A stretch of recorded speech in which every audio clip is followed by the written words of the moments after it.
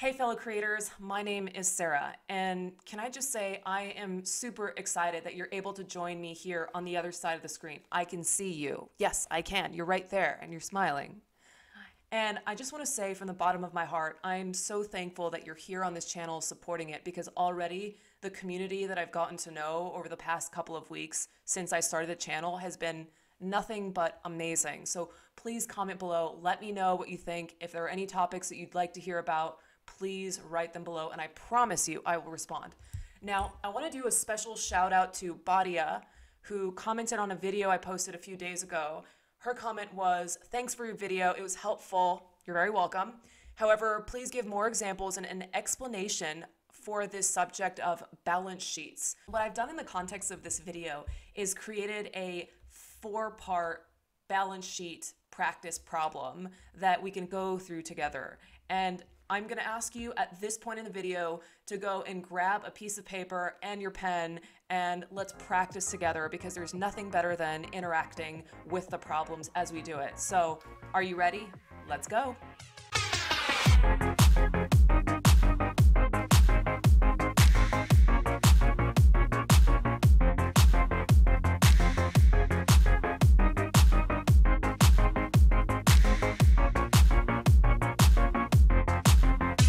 Let's begin with a definition of the balance sheet.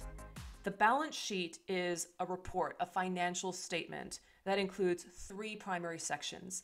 The first are your assets, or what the business owns, liabilities, what the business owes, and equity, what the business owners have invested into the firm to be able to, establish the firm itself.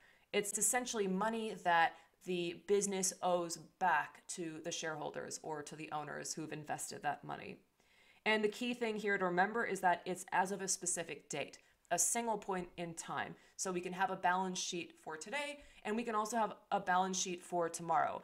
You don't have a balance sheet for January 1st through December 31st. That's not a balance sheet. A balance sheet is a single point in time. If you haven't watched my previous video on 3 financial statements, I would highly recommend you pause this video and go watch that video first to give you a good overview of what the 3 different types of financial statements are. The balance sheet is actually your snapshots. I use this analogy and these 3 icons to help you remember the 3 types of financial statements. The balance sheet is the camera. It's that single frame in time telling you about your business's financial health. Overall, what are the assets and what are the liabilities? Do they equal each other? Hopefully they do. The next statement is your profit loss statement or your income statement. And that is a series of snapshots over time. Hence, we're using this icon of the video camera. So over time, we have a series of revenue coming in, we have expenses, and then we get to calculate the profit. That is the income statement. And finally, we have this cash flow statement, which reveals dollars in time. It shows you where money is going into the firm and where money is going out. It's your inflows and your outflows. These 3 icons are excellent ways to understand, not memorize, the 3 different financial statements. This is a good moment for you to get a piece of paper and a pen and follow along with me. You can pause the video at any point and try the problems on your own and then start it again for the answers. Actually, I've taken a balance sheet practice problem and broken it down into 4 segments or 4 parts. Each part is going to build on top of the other one. So use the information from one question for the following questions. Are you ready? Let's begin. Part 1. An architect decides to open a bank account for their newly established architecture practice. They deposit $100,000 of their own savings to get started. What type of financial statement would the $100,000 be captured on? Okay, so I've already underlined, as you can see, $100,000, that's key pieces of information to start this firm. What is the question asking for? It's asking for what type of financial statement or statements, which means there might be more than one answer, would this $100,000 show up on? Let's analyze the problem one definition or one term at a time. Pro forma. If you're unfamiliar with this term, pro forma is another phrase that means prediction. It simply means where do you want to be X number of time, days, years from now. It is your prediction of where you think you're going to be. Is that a type of statement, though? It's actually not a type of statement. It is simply a prediction, and therefore would not have the $100,000 that you actually invested as the architect in this prediction report. We're going to cross that off completely. Okay, B, balance sheet. Now, $100,000 from the architect's savings, is that an asset, a liability, or is that an equity? $100,000 would definitely show up on the balance sheet because $100,000 cash is an asset. So we will put a check mark right there and continue. Modified accrual. Modified accrual is actually an accounting method. It's a way of handling your money. It's not a statement necessarily. It's not something where you would see specific amounts of, investments and things like that. It's just a way to handle your money, a way to count your cash, so to speak. Therefore, that is not part of the answer. D, cash flow. Cash flow is an interesting one.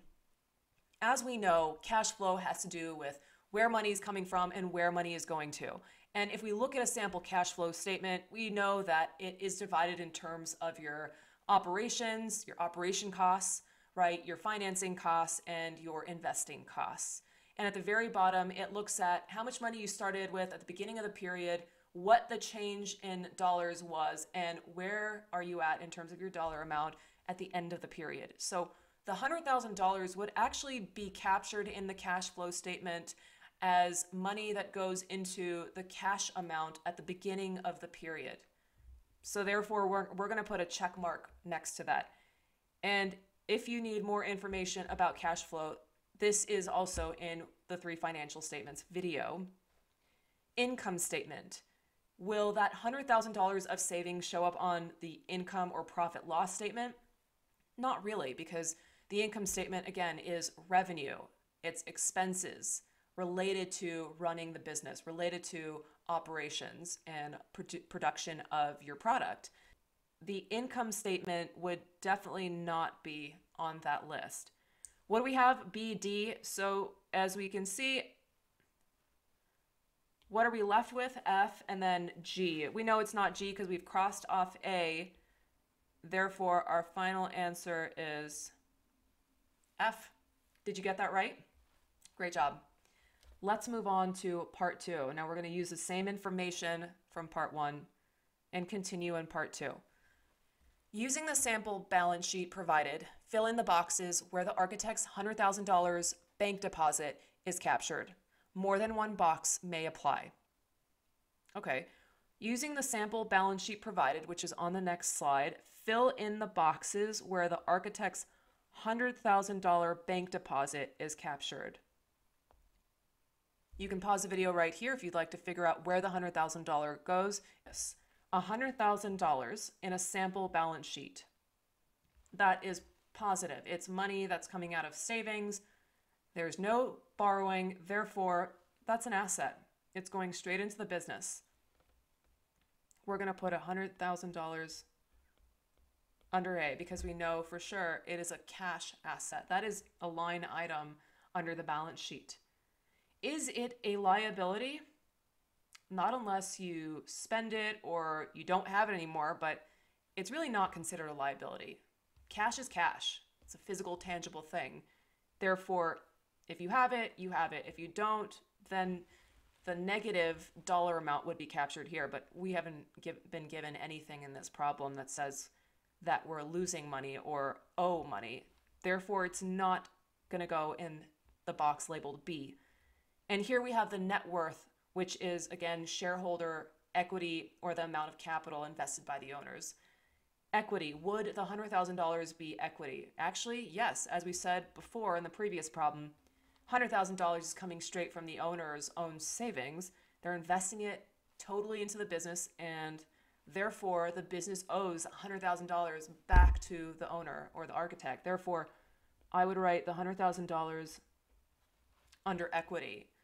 And based on the equation of balance sheet of assets must equal liabilities plus net worth, the balance sheet here definitely balances because we have $100,000 of assets equals $100,000 of liabilities plus net worth. Did you get that? Great job. Let's move on to part 3. In the first year of establishing the firm, the architect does improvements to the office for $25,000. The architect finances these improvements with a bank loan of $10,000. The architect also owes consultants $15,000.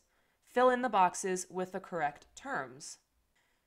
So, are you ready to dive in on your own? Pause the video now and try this question. Let's figure out where each of these terms go first and then attach the dollar amounts because we know the dollar amounts from the actual problem. Notes payable. Notes payable, if we know anything about accounts payable, it means that we owe money. So notes payable means that we've taken out a bank loan. That's a note payable, so we owe money. When you owe someone money, is that considered an asset on your part or is that considered a liability? It's definitely a liability. We'll go ahead and write notes payable in this first box here. Leasehold improvements. Well, we know that the architect did spend on improvements to the office. He actually did invest $25,000. That is another word for leasehold improvements. And in this case, it's considered an asset because you're improving the space, you're improving the office. That money is invested. It is an asset. Therefore, we can write that term under assets. And it's not going to fit here in the box, but that's okay. We have accounts payable. Accounts payable is money that is owed. What is considered an accounts payable? Well, we can see here that the architect owes consultants who probably worked on a project and produced some important documents for the architect.